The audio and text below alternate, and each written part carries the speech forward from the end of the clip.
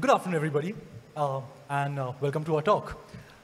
Today, we're going to talk about how we at Databricks are using the Argo ecosystem and combining it with multiple cloud-native technologies, such as Prometheus, Kubernetes, Envoy, to support our model serving system, and how we're using it to scale to meet our customer requirements. We'll talk about a couple of challenges and how Argo is helping us address those challenges. This talk will be fairly introductory given the time constraints and the number of challenges we want to talk about. Awesome. Your presenters for today are Rohit Agrawal. Hi, this is Rohit Agrawal. I work on the traffic platform team at Databricks, and then my team mostly handles the ingress and egress stack, things like service mesh, and I'm here with my colleague Arjun. Hey, and I'm Arjun Dcunha, and I work on the GenAI serving team at Databricks, and I focus on the ML ingress stack. Before I continue, I'd like to introduce Databricks to those of you all who don't know about it. So Databricks is a SaaS platform, and with a very simple mission. We want to democratize data and AI. What does that mean? Is we give you all a unified platform where every individual, not engineer, but individual, has the tools and capabilities required to make sense of your data and drive better data-driven decisions. This includes your ETL workloads, your model training stack, your model serving stack, stitch it together with really good lineage tracking, and combine it to the governance framework. We've grown rapidly over the past few years. We're over 7,000 Bricksters strong globally, and we are hiring, so do check out our careers page. Let's talk about the AI lifecycle. When you start with the AI lifecycle, you'll generally start with some raw data set.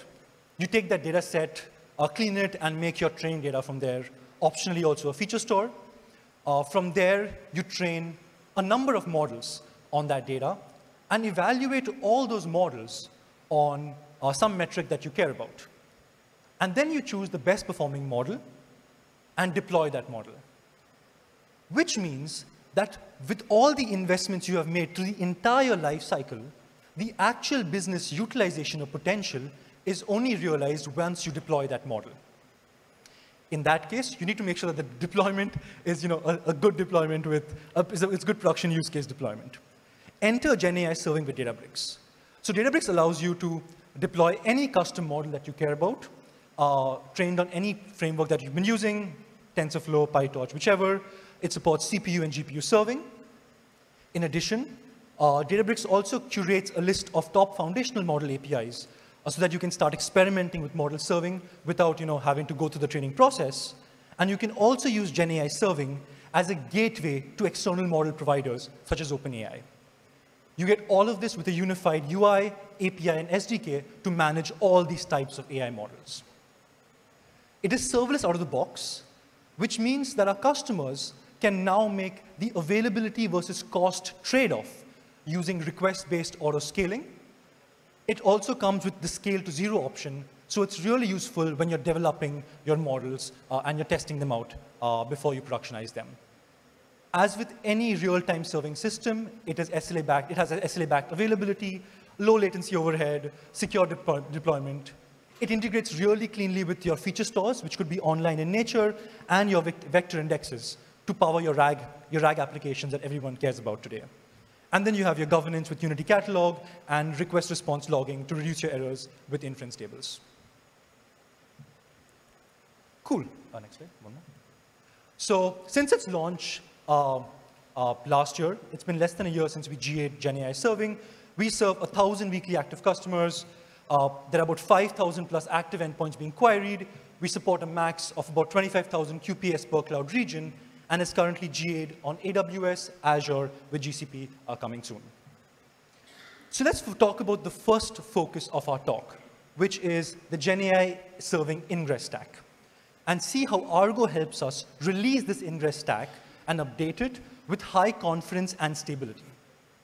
The ingress stack is crucial to our serving system. As we said, it supports up to 25K QPS for our customers. In addition, it does authentication and authorization verification. It does request-based and concurrency-based rate limiting, and it exposes metrics for consumption to both Databricks engineers internally and our customers externally, helping us power their dashboards. Which means we really need to be careful with this ingress stack. Next slide. So now, updating this, one second. updating this ingress stack is tricky, right? Because our customers use GenAI for a myriad of applications across multiple verticals.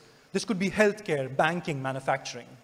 My favorite use case is GoGuardian using GenAI serving to monitor the internet usage of school children to try and prevent self-harm tendencies. Given these mission-critical use cases, it's imperative that whenever we update the ingress stack, we have zero downtime. We cannot have any 4xx or 5xx errors during an update. We cannot have any regression on latency or performance. A lot of these applications are very latency sensitive. And finally, if there is ever an issue that happens during a rollout, it should roll back automatically to restore the last known LKG status. Wow, updating the stack is kind of scary. So you could say, hey, let's not update the stack. Let's deploy it once, make a really awesome ingress stack, and call it a day. Unfortunately, that is really not good deployment practice. With security patches coming in regularly and just improvements that we can constantly make in our ingress system, we have to constantly update the stack on a pretty regular cadence. So if we're updating our stack, let's look at what makes a release safe. There are two primary factors that you can talk about when you look at the impact of an outage caused by a bad release. The first is the number of impacted customers, and the second is the duration of that outage. Therefore, both these factors kind of give you the two important principles to reduce the impact of an outage. The first principle is reducing the blast radius, so you can catch breakages before they affect a large number of customers. And the second is reduce the rollback time. Reduce rollback as soon as you find an issue so that you can reduce the impact of your outage. Cool. So let's look at what Kubernetes today does as a standard deployment. So you have a deployment and you create a new version of your service. What the deployment does is it manages two replica sets. It manages the old stable replica set that's running your current stable version of your service. And the second is the new canary replica set where it's going to deploy your new service. And what the deployment rolling update does is that it moves from the older replica set to the new replica set as soon as possible. It'll try and create your replica set pods and terminate the older pods. But that kind of violates the first principle of a safe rollout. Hey, if something goes wrong, it completely takes down our service and impacts our customers immediately. Let's say there's a that hits us a new service after 5 minutes. After the rollout is complete, it affects every single customer using that service. The second is during this update process, you can collect metrics. So we use Prometheus internally. And we have a lot of alerts that has been set up on these metrics. So let's say there's some alert that fires during this rollout process. It generally pages an on-call. Everything's on fire. And then the on-call looks at your standard operating procedures. The on-call looks at dashboards, tries to figure out what's going wrong. And then when they realize that, hey, there is some issue with the rollout, they'll trigger a rollback. This is where our second principle gets affected, which is look at the end-to-end time between when the on-call was first alerted and when they are rolling back the deployment. This is non-negligible. And the longer this is, the larger the impact of the outage. So what do? So we decided to start using Argo Rollouts to update our ML ingress stack. An Argo Rollout is nothing but a drop-in replacement for a deployment with a couple of really interesting fine-grained controls that we're going to talk about really quickly. You'll notice that the rollout changes the strategy file and gives you analysis and steps. Let's take a look at steps first. So now, rather than a 0 to 1 rollout, you break your rollout up into steps. So we're changing how fast we roll out, how fast we can roll out at a particular time. So in our example, we first update 20% of our pods, wait 10 minutes, then the next 40% more, wait some more time, and so on and so forth. During this entire process, there are constant background health checks that are running via the analysis template, and I'll come to that in a second. So our first principle is met, because now our first principle says that, hey, we're going to try and reduce the impact by reducing the blast radius, by breaking up our deployment into smaller, more fine-grained steps. And at the end of your rollout, it all remains, it's like a deployment happened. It's the same out of the box. So with this fundamental foundation, let's look at what changes now in how we roll out the ML serving stack. So instead of a deployment, it's a rollout now with an Argo Rollouts controller, which is the microservice that's controlling this rollout, that's now constantly querying Prometheus to look at the health checks that we care about. Instead of a 0 to 1 deployment from the old replica set to the new canary set, it first takes those 20% of your pods, runs the background health checks, and if everything is green and the rollout is healthy until now, it continues the rollout.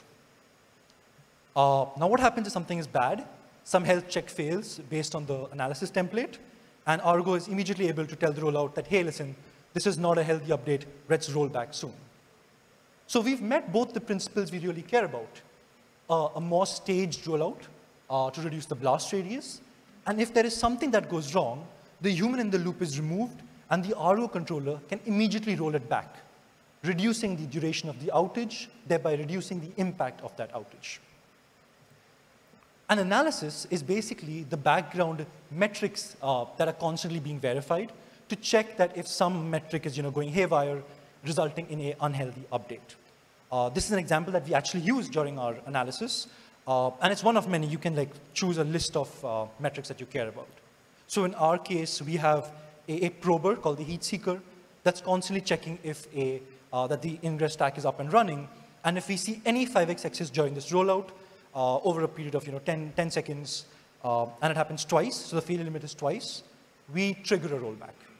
And that's how we're trying to keep our ingress stack safe and supporting all these really good use cases of our customers. We don't just add metrics out of the box. We first test it so that we know that we are sure that these metrics are going to survive and not give any false positives. And I'll leave the mic to Rohit to talk about this part. Thank you, Arjun. So in this second half of the talk, I'd mainly focus on workflows and how we use Argo Workflows to do a lot of use cases here at Databricks. But then I'll take a minute to highlight this feature that Arjun just mentioned.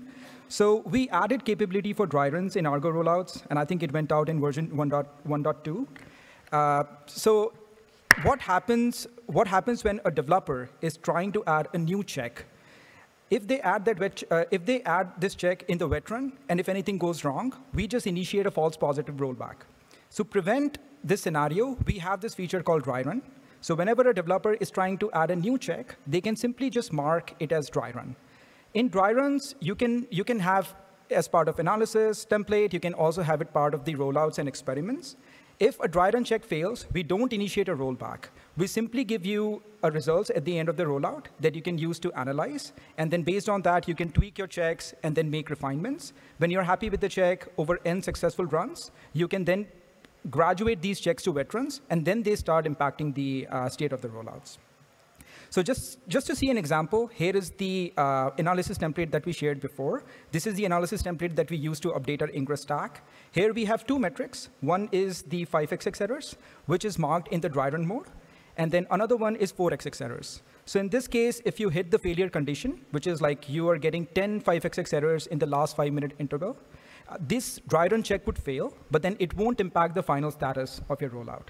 But on the other hand, if you fail the second check, which is a wet run check, which is getting 10 errors in 5-minute window, 4xx errors, it would actually initiate a rollback. Just to speak quickly how dry run mode actually works, our analysis template can consist of both the wet run checks as well as the dry run checks. It's a good practice for any developer who is trying to introduce new checks to start with a dry run. They can collect the metrics over n successful runs, and then when they're confident about the maturity of the new checks, they can then graduate it to wet runs. For instance, in this example, we can see there are 7 wet run checks, and there are 5 dry run checks. While some of the dry run check failed, since all the wet run checks are successful, we don't impact the final state of the rollout is still green. Now let's see a hypothetical journey for a developer who is trying to introduce new checks. They are trying to add 2 new checks here. One is to measure the increase in any 408 errors from Envoy, and then second is to look at the increase in number of the connection timeouts coming from the Envoy. They still don't know the correct red lines. So in this case, they add these 2 new checks as the dry run checks, and they collect this data over next n runs. If there are no false positives, they just simply go and graduate these checks to veterans, and then they start impacting the final state of the rollout. But if there are false positives, the developer would continue to refine these metrics, define the correct red lines, and then until all the false positives get eliminated, they will still keep running it as dry runs. OK, so I think that's about safe rollouts and dry runs. Next, we want to talk about workflows. We use Argo Workflows for various use cases here at Databricks with different set of goals and challenges. And I want to share some of the interesting workflows that we have for model serving. So we'll explore some of these in detail today to get a comprehensive understanding. I want to start with capacity planning. So Arjun earlier talked about model backends and how model serving request-based autoscaling works. This autoscaling requires setting up the compute that we run model serving models on, and bootstrapping these machines with our observability stack, health checkers, networking daemon sets, and this all is very time consuming. So in order to speed things up, we maintain a small warm pool. We have 2 main goals here. One is the availability, which means we want enough machines in the warm pool so that we can handle the incoming workload. And then second thing is efficiency. Compute costs a lot of dollars, so we don't want idle machines to be sitting in warm pool. Now, we have an Argo workflow which periodically scrape the usage metrics from our ingress Envoy proxy containers.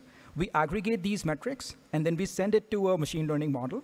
We use the output from this proprietary machine learning model to decide the fleet capacity, and this happens in all the regions. So basically, we have like 70 different regions across all 3 cloud providers. So this is happening in every region.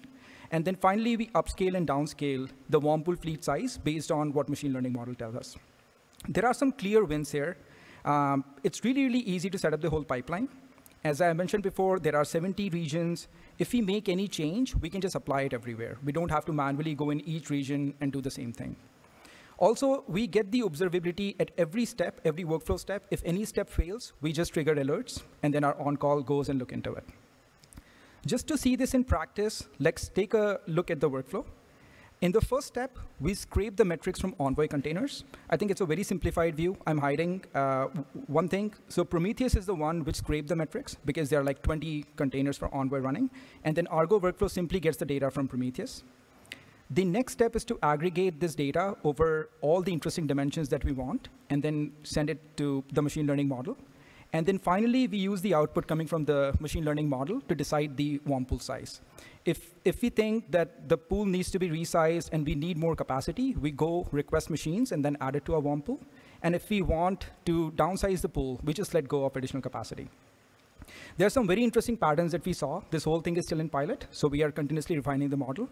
But then we see like there is a huge capacity demand in the middle of the night, and then in the middle of the day, we let go of everything. Next use case I want to talk about is container builds. So when a user creates a model and query their machine learning model, behind the scenes, we package everything and deploy it as a service.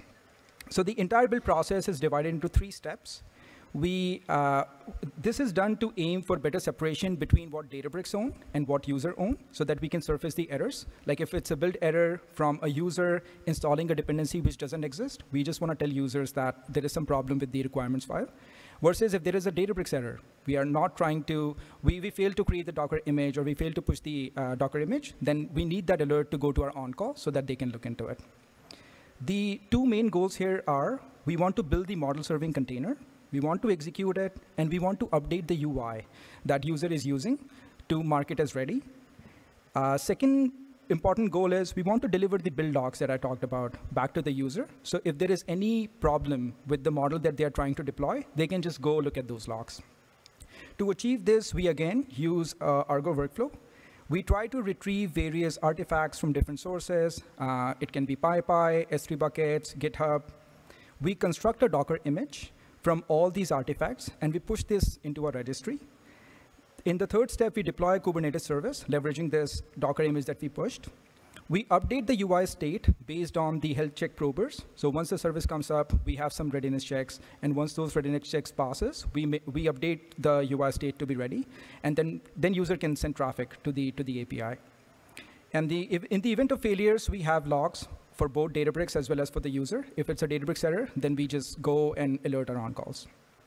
The benefits here, again, the entire pipeline is very, very easy for us to set up. We can set up alerts to notify in case of any issues. And then we get enhanced observability at every step of this workflow. Just to see this in practice, as I mentioned, there are 3 steps. The first step is a pre-build step. In this step, we fetch the base image, and then we install various dependencies. These dependencies come from like wheels, PyPy, S3 buckets. So this is the step in which, if it fails, we ship the logs back to the customer or the user, and that they are responsible for fixing it. The next step is build step, in which we package everything up. We create a Docker image. And in this step, if there is anything which goes wrong, then we alert our on-calls. The final step is a post-build step. In this step, we finally use the Docker image that we pushed or built in the last step and use it to spin up machine learning models. This is the step where we also probe. So once these services are up and running, we go and update the state in the UI. So here is a screenshot illustrating the user-facing interface. I think it's a little bit hard to see, but then the state of the endpoint is still creating. And then in the highlighted section, there is an error, which says that the requirement file that we got has a dependency which cannot be resolved or which cannot be installed. The third use case that we use Argo Workflows for is metrics delivery. So one of the key features for model serving is the emission and delivery of metrics. So these metrics include things like QPS, latencies, CPU usage, so that people can tweak their models accordingly. And customers today have their own dashboards, own alerting based on these metrics. The primary objective for us is to capture these metrics at a periodic interval and then deliver them back to the control plane, because control plane is the one where our UI lives. And then once we deliver it to the control plane, we can show these things per model per customer in the UI. To achieve this, we again have an Argo workflow, which periodically scrape the Envoy containers. We aggregate the per endpoint, per customer metrics over all the interesting dimensions. And then we store these metrics in a time series database, which is located in our control plane. So just to see how it works, the model serving comprise of 2 main components. There is a data plane where the model serving workloads are actually running. Here is, we also have our ingress stack, authentication, authorization, rate limiting. Everything is running on the data plane. And then we have a control plane, which basically enable customer to manage their endpoint. So this is where the UI is, and then how customer create new models. Based on the SLA, a new workflow run occurs every X minutes. In the first step, it just scrapes metrics from Prometheus, which aggregates metrics from all the Envoy containers. Then we finally aggregate these metrics over all the dimensions that we want. In the third step, we send this data to a metrics collector service that we have in the control plane. And then we persist it into a persistent storage. Our UI just hit this persistent storage and then show these metrics based on per endpoint and per customer. Here is a screenshot you can see for per endpoint metrics. At the top, you can see we have metrics, we have events and logs, which we also pipe using the same mechanism. There are some graphs about latency, QPS, and then we show things like CPU usage and memory usage. So there are a ton of metrics that you can describe the alerts on. These were just a few examples. I think we use many, many more workflows. We have workflows for auto-scaling, real-time config delivery for our services, and so on. But I think in interest of time, I'd skip those today. So that concludes our prepared material for today. I think we do still have some time, so we'll take any questions if you may have. Thank you.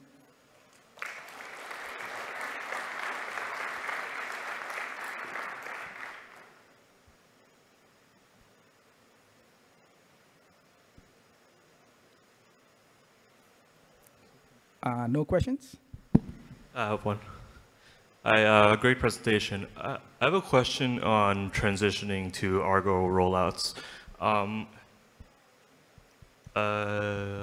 Thing about this, how did you actually get your developers to transition to it? Because there's a few topics in Argo rollouts where they have to, because this is like, I guess, DevOps or SRE or platform engineering driven, and the developers have to learn how the Argo rollouts work and how to write Prometheus queries to actually know how the rollouts will, what conditions will cause the rollouts to move back. Yeah, that's actually a great question. So today we have a wrapper over kubectl. We call it like kubecfg.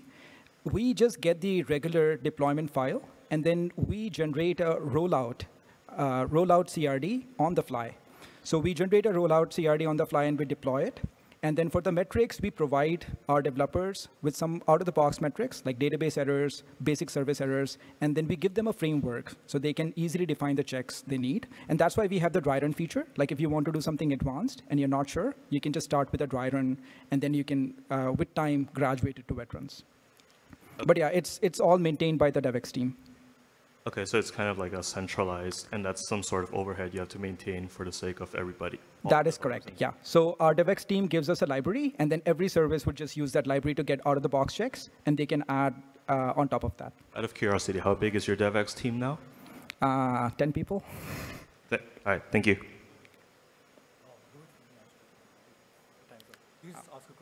Yeah, I think we'll be at the back of the room if you have more questions. Thank you.